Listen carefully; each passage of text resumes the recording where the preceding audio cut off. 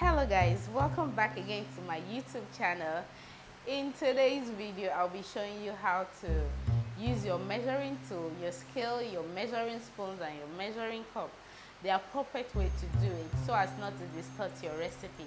If this sounds like what you're interested in, if this sounds like what you'd like to listen to, please subscribe to this channel, like this video and share it to somebody who needs it. My name is Abby. Let's start this video. For the purpose of this video, these are the measuring tools that are essential to your baking journey. There are two types of scales. You have the digital scale, which is this, and the analog scale, which is this. So I'm going to show you how to use the digital scale first before using the analog scale. The analog scale is quite technical. That's why I'm going to start with the digital scale, because that one is very fast and very easy to use. This digital scale actually came with this bowl here. So you can use any bowl. You don't have to use this bowl on it. You can use your mixer bowl, you can use your plastic bowl, you can use your metal bowl on it. You can just take this off. So to use your scale, to get the best out of your measurement, the first thing to do is to turn on the scale. Before someone starts asking me at the comment section, what's the name of your scale? It's called Camry. That's the name of the Camry, you know, as in Camry, like car Camry. Yes, that's the brand. So I'm going to turn on my scale.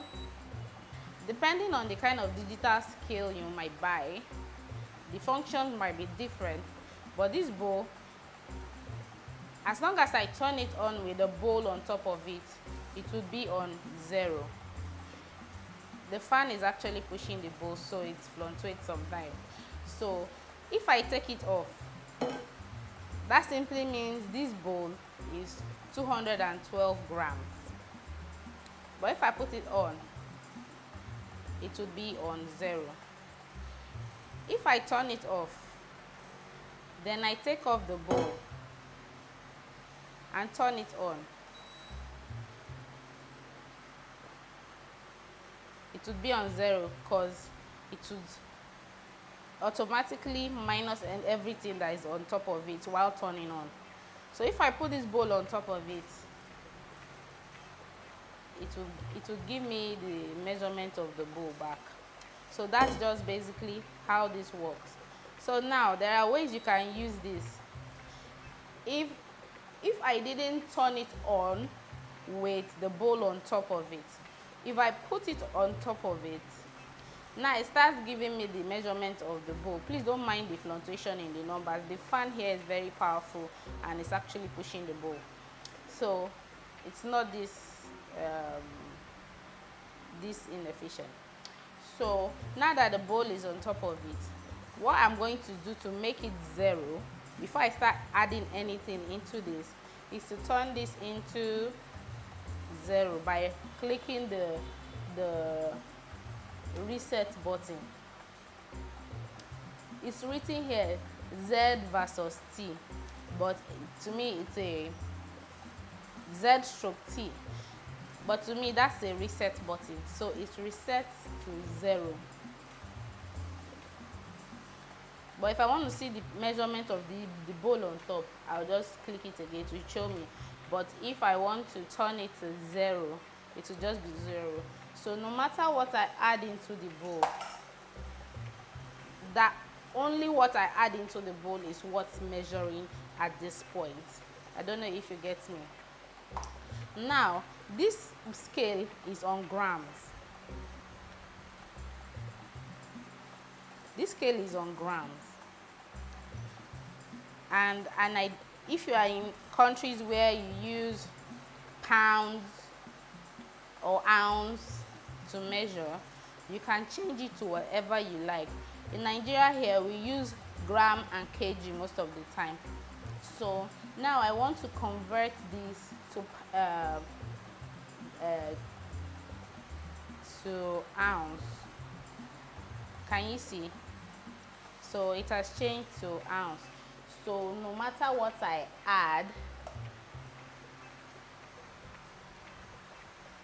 if I keep adding, I just added my cup into the bowl.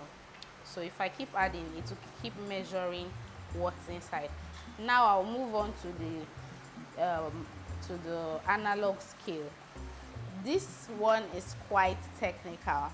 When you're working with the manual stroke, it's not manual, analog scale, you have to be very careful. Whenever you have measured and you are not sure if you set your analog to 0, you have to remeasure. If you have 1 ounce of doubt of the fact that you have not set your analog to 0, it's best to remeasure again, because you don't know if it's on 1000 before you put you don't know if it's on 200 before you put in what you wanted to put. So it's good to set your analog scale to 0. The way to set this scale, you cannot set it from the side like I'm doing. You have to stay heads on like the camera is right now. As you can see, it's not on 0, it's on, if the first line here is 200, then 200 divided into 5, because we have 4 spaces inside, then 200 is the 5th one. That means 200 divided into 5 is 40. So that means each line you have here is 40. So the 5th one would make it 200. So since the camera is head on to the analog scale, that means the scale is on 40. So it's good to actually set it to 0. Now you can see that it's on 0. This is just basically how to set your scale to 0. So now, before you set your scale to 0, you have to establish the bowl or the plate that you want to use for the purpose of your cake making process. It could be any bowl. It doesn't necessarily have to be the bowl that came with the scale. So after placing the bowl on the scale, then you can now set to 0. If you're enjoying this video, please don't forget to click the subscribe button. If you are just a home baker, as in you bake for your children, you bake for your family, this kind of scale is perfect for you. You can also up your game by buying a digital scale, but really and truly, as you can see, it's not exactly on 0, because this camera is head on, like facing the scale directly. So I will move it backwards a little. Now it's on 0. So whatever I add into this bowl would be the measurement of whatever is inside the scale, which is 40, 40, 40, 160. This is 160. So that's how to use the analog scale. And there are some cases you do not want to put a bowl on the analog scale. I'll show you how to do that. Now I'm going to take off this bowl and whatever is on it. Now if you don't want to use a bowl on the analog scale, you just want to measure directly on this thing over here, sure, you can. You can also do that on the digital scale. You just remove everything and set to 0. Reset it to 0. Now it's heads on 0. So I want to measure this. It's on 160. So that's how to measure with your analog scale. Now I'm going to move on to my measuring cup and measuring spoons. This is the kind of measuring cup and measuring spoon that most beginner bakers start with, because it's cheap, it's user-friendly, it's accurate, and let me not use the word cheap, it's affordable. This is what I started my baking journey with, which is 250 ml. This is my half cup, and it's 125 ml. This is my 1/3 cup, which is 80 ml. This is my 1/4 cup, and it's 60 ml. It's my 1/8 cup, and it is 30 ml. Same thing goes for all this, just that they are all the same color. Same thing, same rules apply, same measurement.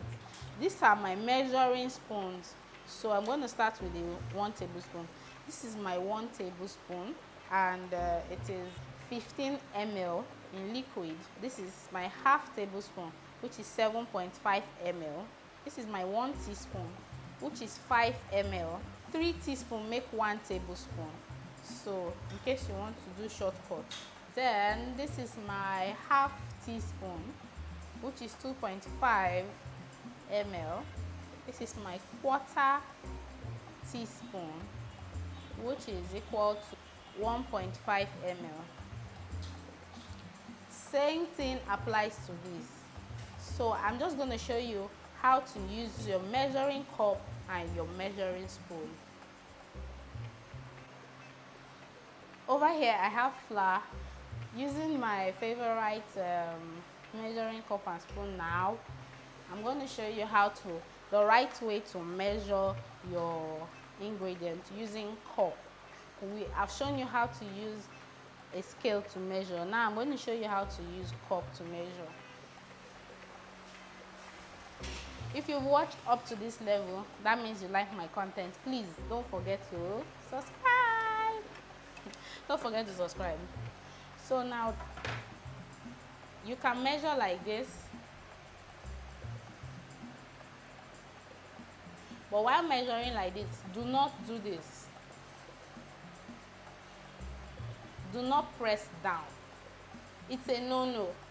If I weigh this compared to something that was measured just like this, there's a very, very big difference. So now to measure, you can do it this way a little, because some things clog together. Then you measure.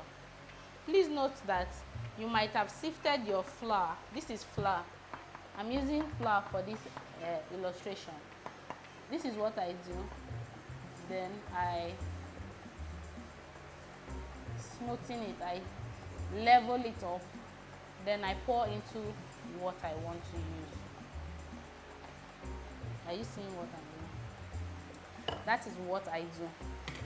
You can go like this.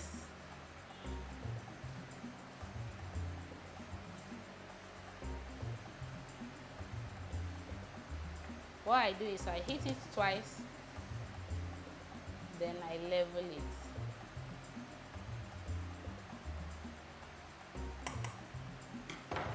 Please remember, do not press your flour or whatever you're measuring. Now, for that of spoon, let's assume this is baking powder or baking soda or baking. The same thing applies. Use. Do not heap it. Do not press it. You level it. Because the reason why I hit it sometimes like this, sometimes there might be air somewhere and the flour has not entered there. So or the baking powder or baking soda has not entered there. So I just hit it twice. Then I level it up. So that's just basically it for how to measure your ingredient. Thank you for watching, guys. Hope you enjoyed this video. I enjoyed making it. If you like this video, please subscribe to my YouTube channel, share this video on your social media platform, and I'll see you in my next video. Bye bye for now.